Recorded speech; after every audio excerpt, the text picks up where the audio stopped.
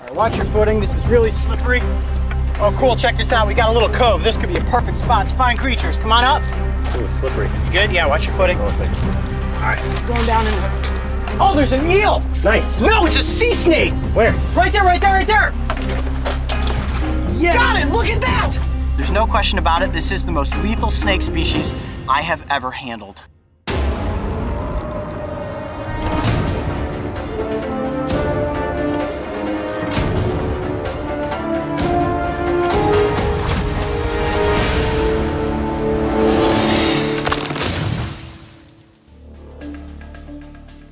As the tide recedes on the Pacific edge of Costa Rica, our journey beyond the tide begins.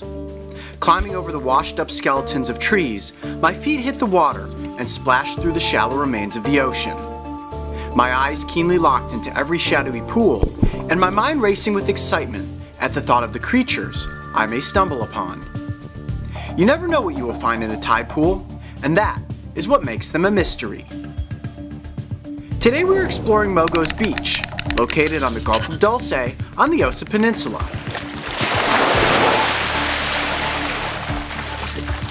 Okay, we have now landed on Mogo's Beach. Let's head up the shoreline here and see what sort of cool creatures we can find. This remote location can only be reached by boat and is very rarely explored by humans. However, we have been given special permission to walk its shoreline where we will search for tide pool residents. Coyote, so you want to tell us what's going on with this net? Yeah, I guess you guys aren't used to seeing me work with a net. That's because in an ocean tide pool, you never know what you're going to come across.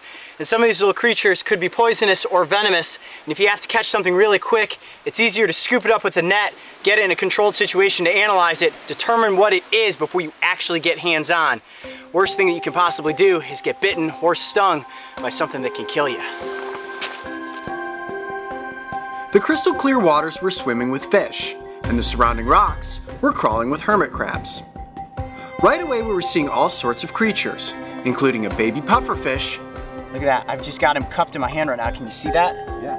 Look at his little fins going. And one slippery little octopus. That is so creepy feeling. Tide pools are the perfect place to come across small ocean animals that have become stranded when the tide goes out. However, navigating the remaining slippery rocks as a human is rather difficult. Well, this beach sure is making it difficult. This terrain is full of all kinds of these huge rocks.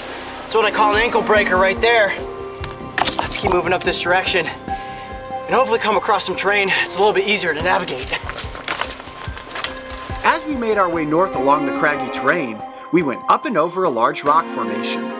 This is where we encountered one of the rarest animals you will ever find in a tide pool. Watch your footing, this is really slippery. Oh cool, check this out, we got a little cove. This could be a perfect spot to find creatures. Come on up. Ooh, it's slippery. You good? Yeah, watch your footing. Oh, thank you. All right, it's going down in there. Oh, there's an eel. Where? Right there, right there, right there.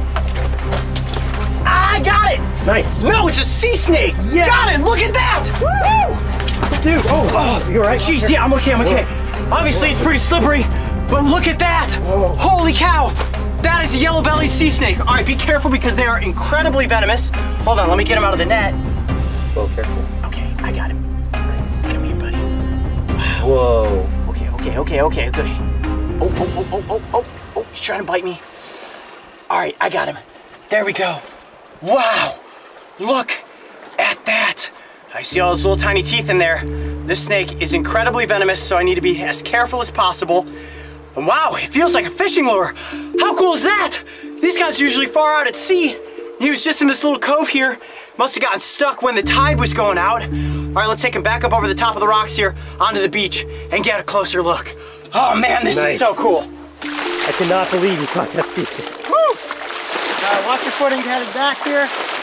Let's go up here onto the sand.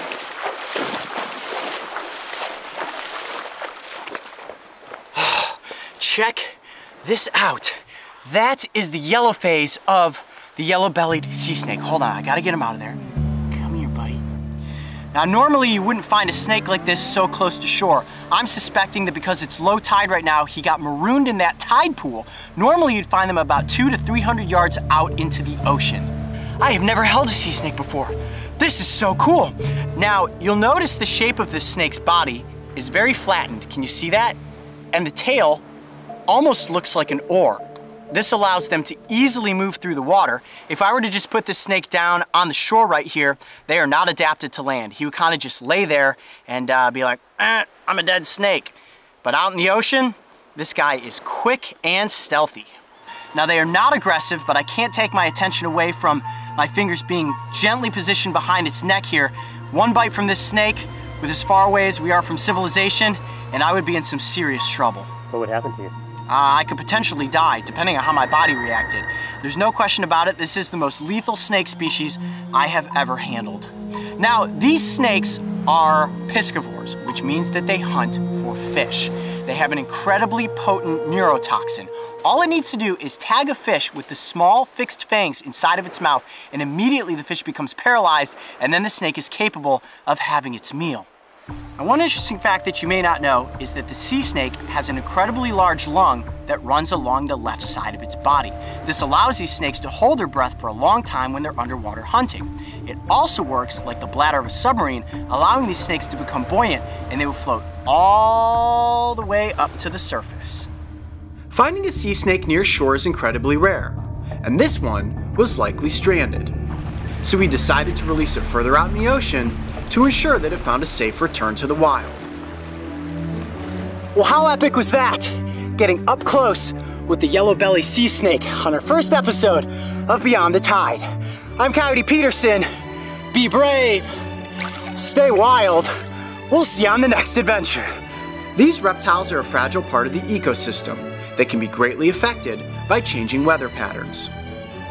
To swim alongside one in its natural environment was incredible, and I hope their species will continue to thrive beneath the ocean's surface so that future animal enthusiasts like myself can appreciate just how beautiful these snakes truly are.